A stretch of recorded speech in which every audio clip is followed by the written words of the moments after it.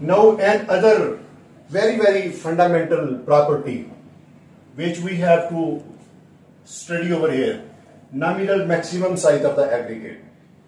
You know, during the sieve analysis, as I have explained you, again I will make this picture. The aggregates are passing from one sieve to the another. Some are being retained and some are going down. Let me repeat it again. When aggregates are made to pass through the series of sieves, some of the aggregates are being retained and some of the aggregate are going down. During this process, we observed a sieve where more than 10% of aggregate retained. Some sieve 100% passing, other sieve 95% passing, yeah, 98% passing, and other sieve where more than 10% of the material is retained, maybe 85, maybe 84, maybe 82, any sieve, any number. So a sieve where more than 10% of aggregate is retained, a number of sieve higher than that sieve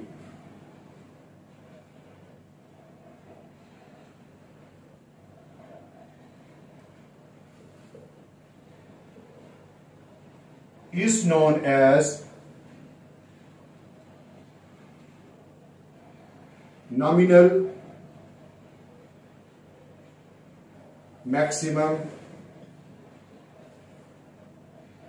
aggregate size.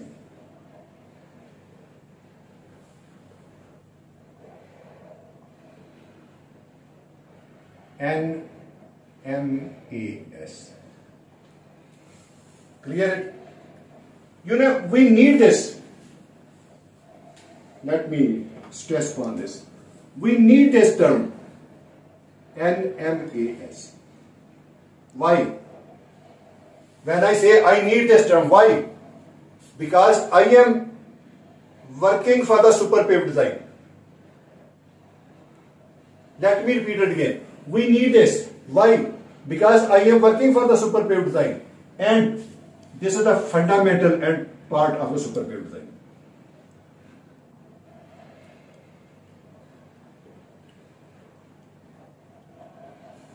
Of Superpave method.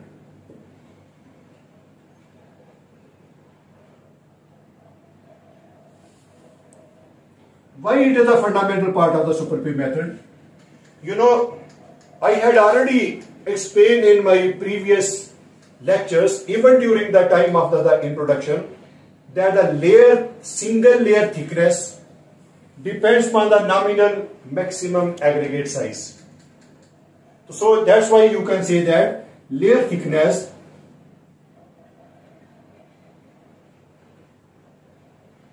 is equal to 2 or 3 times nominal maximum aggregate size. So that is why we need it. That if 2 times or 3 times, sometime I had also seen one literature, because the different scientists are giving different approaches. Here he has written 3 to 4 times, but some books are saying 2 to 3 times, depending upon what is the requirement of the site. When you are, it is generally understood 2 to 3 times, but as per that engineer's comments and that scientist, when I see his research paper, he is writing 4 times, and he is very competent man in the field of the asphalt technology. It's not better to take his name because I have huge respect for him. He is arguing that it should be 4 times. So that is why the nominal maximum aggregate size need to be known. Why it need to be known? In order to give this one. After this, when we have described this one, you know, we have reached to the nominal maximum aggregate size. next sieve, the next sieve higher than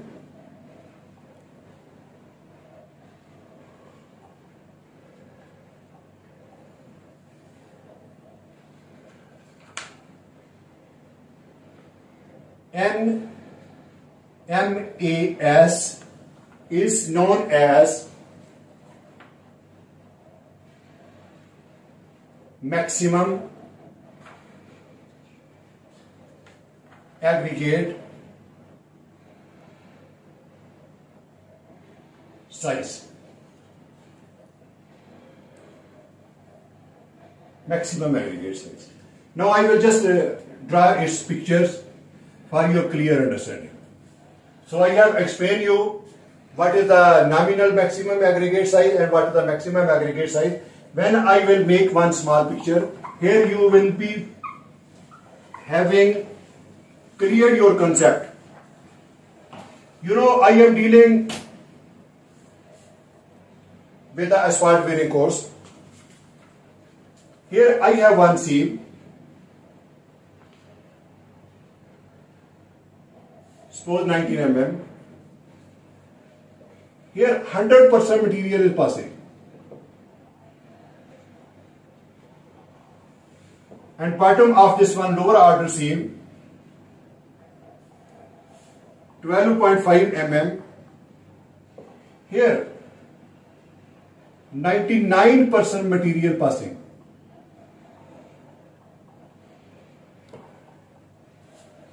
I have another sieve. Here 85% material passing.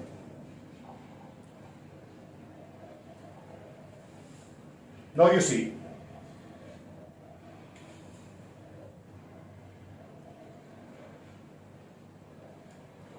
When 85% is passing, retain is 10%.